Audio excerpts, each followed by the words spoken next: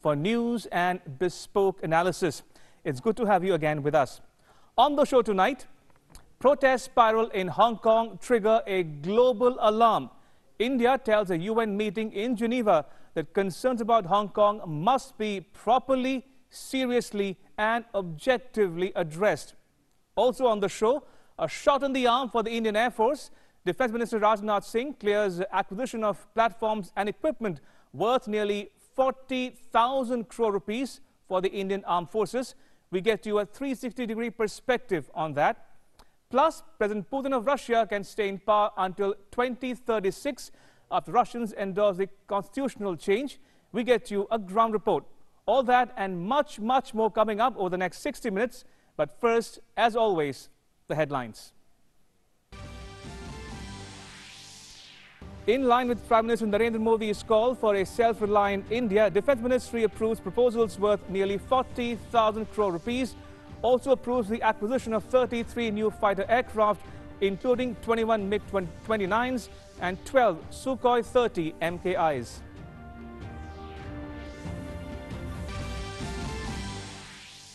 Prime Minister Modi congratulates President Vladimir Putin of Russia for successfully completing the vote on constitutional amendments. Both leaders agree on the importance of closer India-Russia ties in post-COVID world.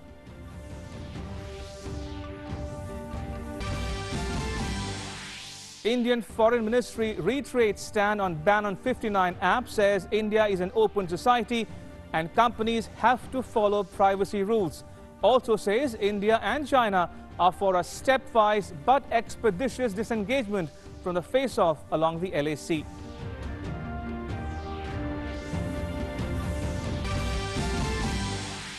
Communications, Electronics and IT Minister Ravi Shankar Prasad likens India's decision to ban 59 apps to a digital strike.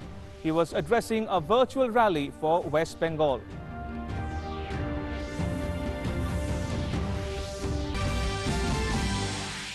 India calls on relevant parties to properly, seriously and objectively address concerns about developments in Hong Kong, says it is keeping a close watch on the situation as protests spiral there.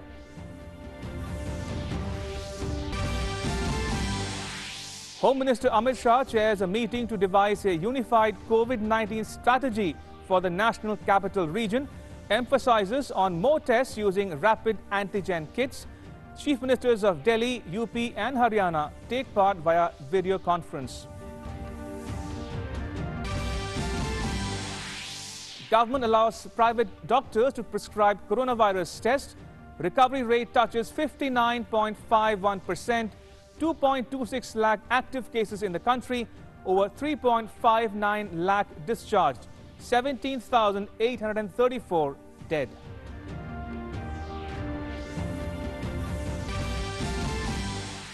HRD Minister Ramesh Pokhriyal Nishank sets up a panel to decide the feasibility of conducting NEET and JEE examinations in July. This after parents and students alike raised concerns about holding of the exams.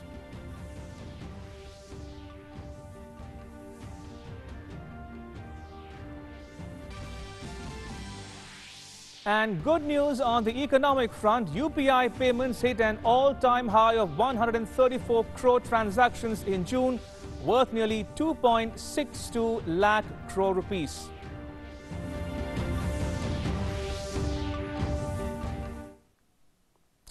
All right, then let's get started. First up, Defence Minister Rajnath Singh on Thursday chaired a Defence Acquisition Council meeting. He approved the purchase of platforms and equipment for the Indian Armed Forces. Now, in that meeting, proposals worth nearly 40,000 crore rupees were approved. It included acquisitions from Indian industry worth more than 30,000 crore rupees. The equipment are to be manufactured in India with the participation of the MSMEs as vendors. Now, with the acquisition of the Pinaka missile systems, it will enable India in raising new regiments. Similarly, the induction of Astra missiles having the beyond visual range capability will serve as a force multiplier. They will add to the strike capability of the Navy and the Air Force. Also approved were the proposals for the purchase of 21 MiG-29 jets, upgradation of 59 MiG-29 aircraft, and the purchase of 12 Su-30 MKI aircraft. This will address a long-felt need to increase the IAF's fighter squadrons.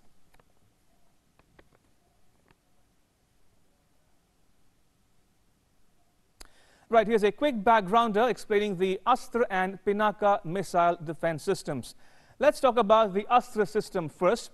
Now, it is the beyond visual range class of air-to-air missile system.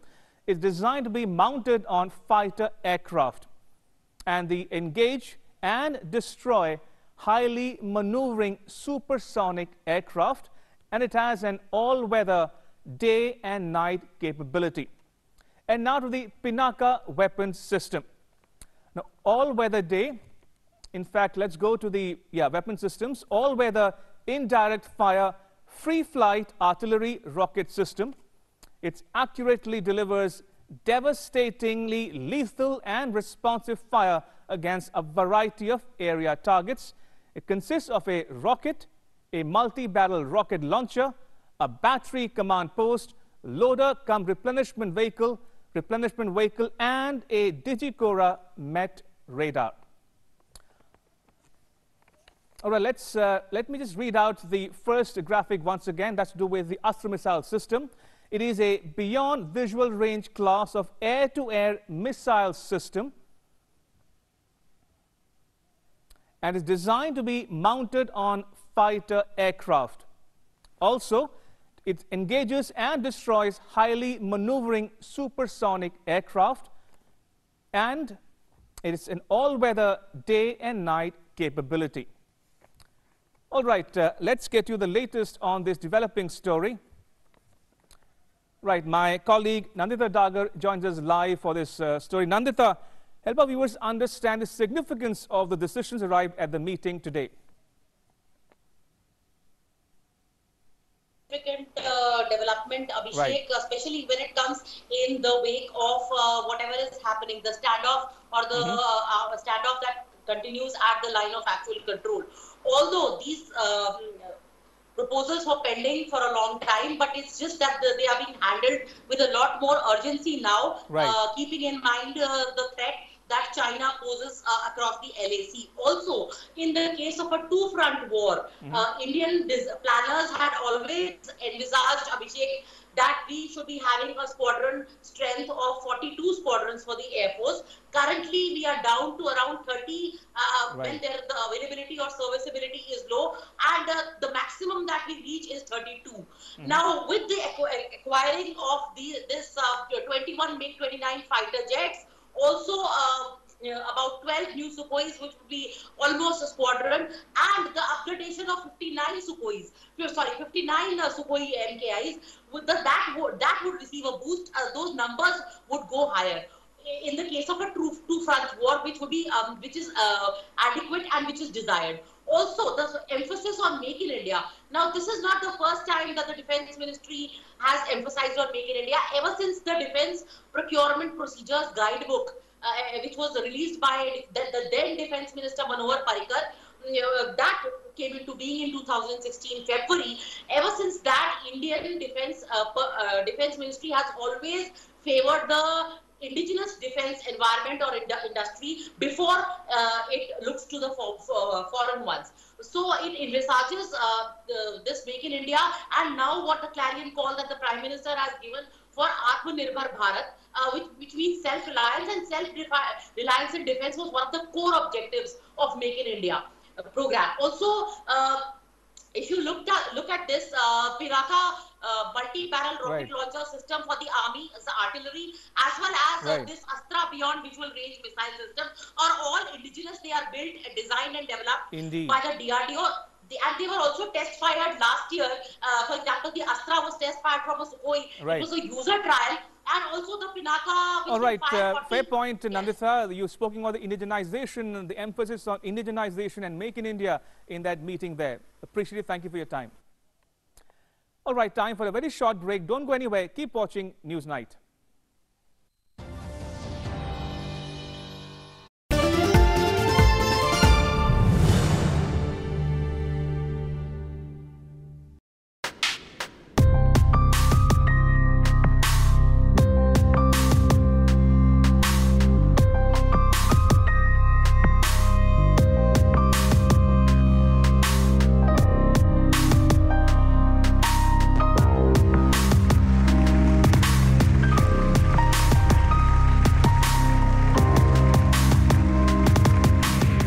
I am Rohit Datta.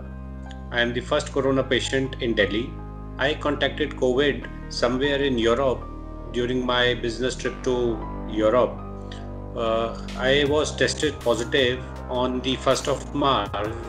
जब उनको पता चल गया कि मैं positive हूँ तो उन्होंने इतना वंडरफुली एक्ट किया. एक तो मुझे नहीं बताया रात को, दूसरा उन्होंने मुझे इमीडिएटली शिफ्ट किया और of the constitutional amendments.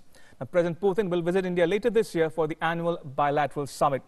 Russians have made it possible for President Putin to stay in power till 2036 by approving a constitutional change that allows him to run for 2 more 6-year terms after the current one ends in 2024. That means 67-year-old Putin could rule until the age of 83. Here's a detailed report. A historic vote that threw up a historic though expected decision. According to Russian election officials, almost 78% of voters in Russia have approved amendments to the country's constitution that will allow President Vladimir Putin to stay in power until 2036 after all the votes were counted. In the week-long balloting that concluded on Wednesday, 77.9% voted for the changes and 21.3% voted against. The turnout exceeded 64% according to officials. The reported numbers reflect the highest level of voter support for Putin in 10 years. In the 2018 presidential election, 76.7% of voters supported his candidacy, while in the 2012 election only 63.6% did. However, Russians differed in their views on the constitutional vote, some praising the leader and some doubting the results of the vote. I think it is all fake. No one voted. Well, half of the people are against it, others are not. I think the only part I don't like is the reset of the presidential terms tally. My attitude to the vote is very positive. I voted for the amendments to the Constitution of the Russian Federation. Meanwhile, Prime Minister Narendra Modi spoke on phone with Russian President Vladimir Putin. This was their first interaction after the historic constitutional vote. The conversation was essentially for Prime Minister congratulated President Putin on the successful celebrations marking the 75th anniversary of the victory in the Second World War. And he also congratulated President Putin on the successful completion of the vote on constitutional amendments in Russia. The annual bilateral summit, which is to be held in India later this year, also came up for discussion. And Prime Minister conveyed his keenness to welcome President Putin in India for the bilateral summit. On his part, President Putin reiterated his commitment to further strengthen the special and privileged strategic partnership between the two countries in all spheres. The leaders also discussed the measures undertaken by the two countries to address the negative consequences of the COVID-19 global pandemic and agreed on the importance of closer India-Russia ties for jointly addressing the challenges of the post-COVID world. Prime Minister also congratulated President Putin on the success of celebrations marking the 75th anniversary of the victory in the Second World War. Remember, Raksha Mantri attended the Grand Parade last month. An Indian contingent was part of the military parade held in Moscow on 24th June 2020 as a symbol of friendship between India and Russia. However, some Kremlin critics say the numbers alone show they are false. Putin's approval rating was at 59% in May, according to the Levada Center, Russia's top independent pollster. That was the lowest in 2 decades. For the first time in Russia, polls were kept open for an entire week to bolster turnout and avoid election day crowds amid the coronavirus pandemic, a provision that Kremlin critics denounced as an extra tool to manipulate the outcome as ballot boxes remained unattended for days at night. News Night Desk, DD India. Now, voting for the referendum was held over 7 days. The turnout was 65%. Our Moscow correspondent Lucy Taylor has more.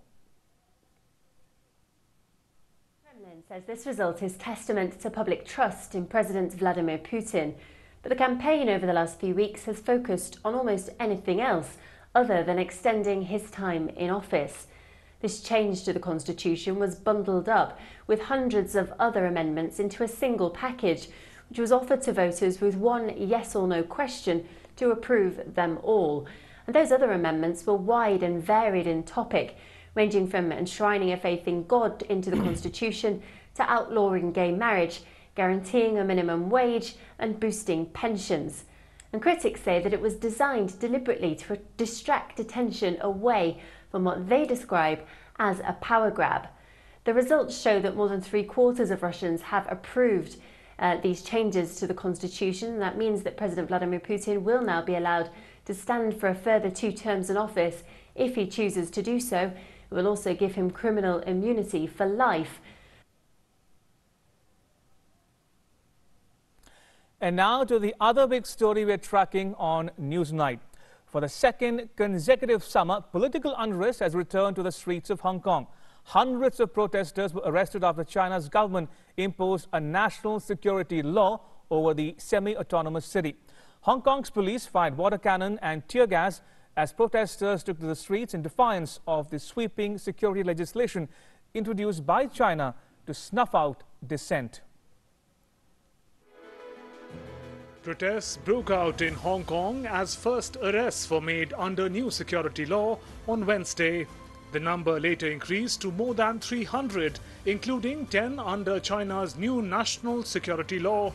Thousands defied a ban on protest on the anniversary of the city's handover to China.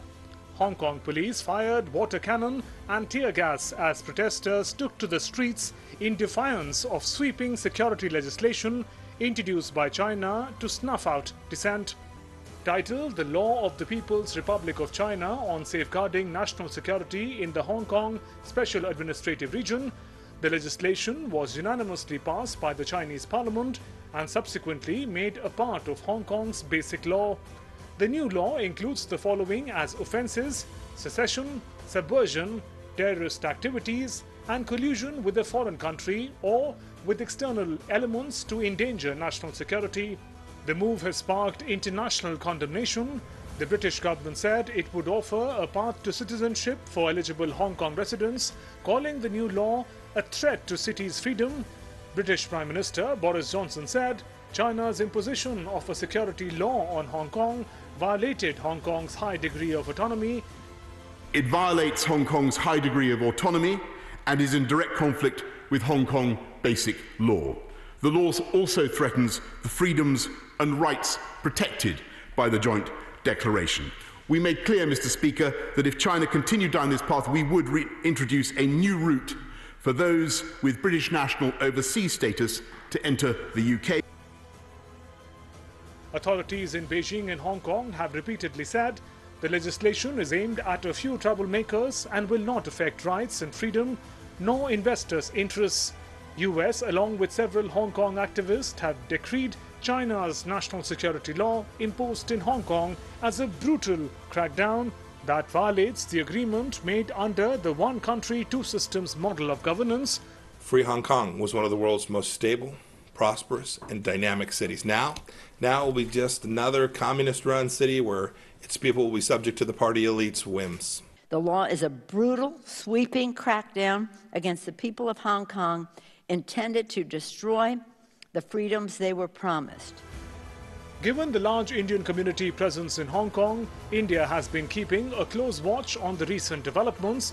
India reacted on development in Hong Kong, hoping that the concerned parties will take into account these views and address them properly, seriously, and objectively. Given the large Indian community that makes the Hong Kong Special Administrative Region of China its home, India has been keeping a close watch on recent developments. We have heard several statements expressing concern on these developments. We hope the relevant parties will take into account these views and address them properly, seriously, and objectively. Concerned about the situation in Hong Kong, Australia's Prime Minister Scott Morrison said his government was considering an offer of safe haven to Hong Kong residents. Japan is also watching events in Hong Kong with great interest.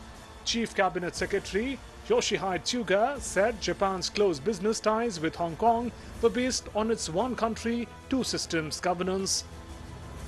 We are considering very actively, and there are proposals that I asked to be brought forward several weeks ago, and the final touches are being put on those, and they'll soon be considered by Cabinet to provide similar opportunities. And we think that's important and very consistent with who we are as a people, and very consistent practically with the views that we've expressed. For a second summer in a row, political unrest has returned to the streets of Hong Kong. Protesters and police also clashed in May and June after the security law was proposed. Last summer, anti-government protests were sparked by strong opposition to a proposed extradition law.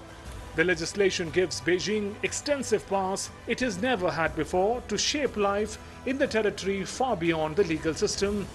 The imposition of new security law drew condemnation from across the world. Newsnight Desk, DD India. All right, time now for our In Focus segment. Hong Kong remains on edge. Right, joining me are two guests, Ambassador Skand Thayil and Professor Harshvardhan Pant. Ambassador Thayil joined the Indian Foreign Service in 1976.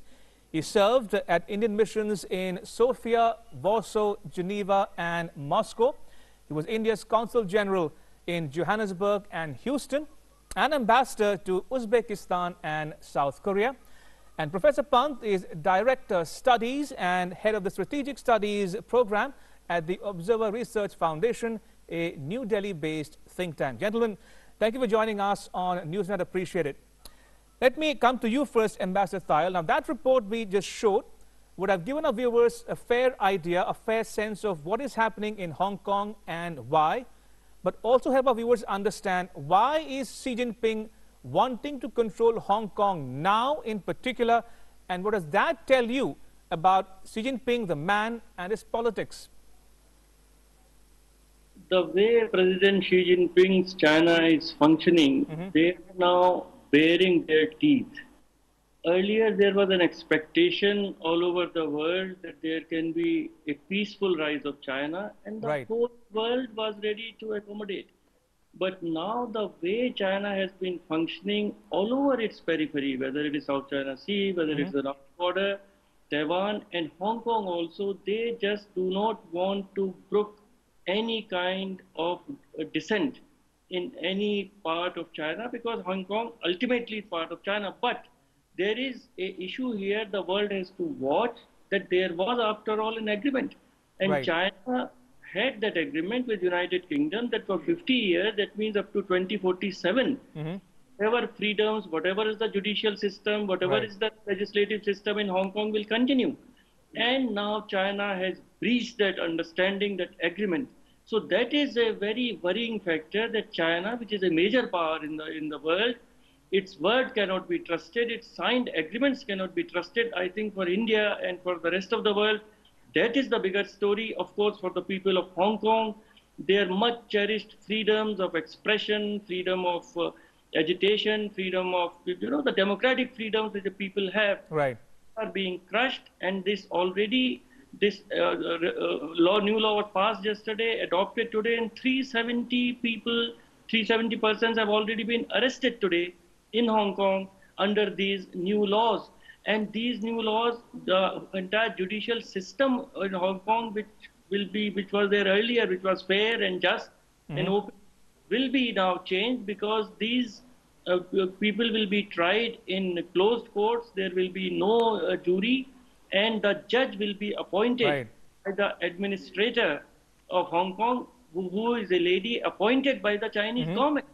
So the entire political process in Hong Kong has come under the scanner of Chinese government, Chinese party, and the freedoms of our people of Hong Kong will be severely curtailed. Absolutely. And for the world, the major issue is that an agreement signed by China with UK in 1985 has been breached. All right. I want to take that same question across to Professor Pant. Professor Pant, help our viewers understand the timing for enacting this new security law, which overrides and supersedes the domestic law, and Chinese security will prevail over Hong Kong for the foreseeable future. So what do you make of the timing? And also, as Ambassador Thayil mentioned, China's so-called peaceful rise. It's a thing of the past, isn't it? Yes, absolutely. I think no one buys the peaceful rise argument anymore. And I think, as we have seen over the last few months, in fact, China is busy making enemies out of countries that otherwise would have, accepted China's rise as a power in the international system. Powers rise and fall. That's the nature of international politics. but for China to present itself as a country that is now going to shred to pieces every single agreement that it has signed with every country. Now look at, we are talking in the context of Hong Kong, the basic declaration, joint declaration with Britain that it has signed in 1997, which argues for one country, two systems model, that is now being shred to pieces. But also look around, South China Sea. It is unwilling to abide by laws of the sea. It is unwilling to abide by UNCLOS. With India, what has happened in the recent months, in recent weeks, is an indication that it has, violated every single tenet of India's, every single agreement it has signed with India since 1998. Since 1988. So clearly, I think China is too busy in projecting itself as a power that is willing to now shape the global order in its own image. It believes that it is no longer a rising power, it has arrived. It believes that because of that arrival, it can shape its own periphery, it can shape the regional order in its own image. And I think for Hong Kongers, this is a moment of Xi Jinping's revenge.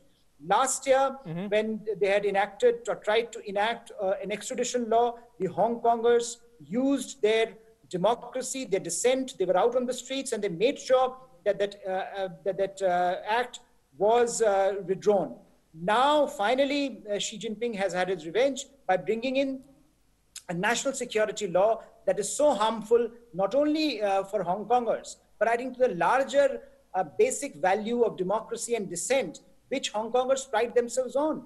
This is a unit that had been incredibly autonomous, incredibly democratic compared to what is there in mainland China, and has tried to preserve that. Now, China under Xi wants to make Hong Kong more like its own mainland, more like mainland, and therefore I think the question for Hong Kongers and for the rest of the world is whether the rest of the world can stand up to these Chinese shenanigans and project a united stand so that we don't continue to fall into one crisis after another and don't give China and Chinese Communist Party space to continue to violate agreements and continue to shape the regional order in its own image. Indeed.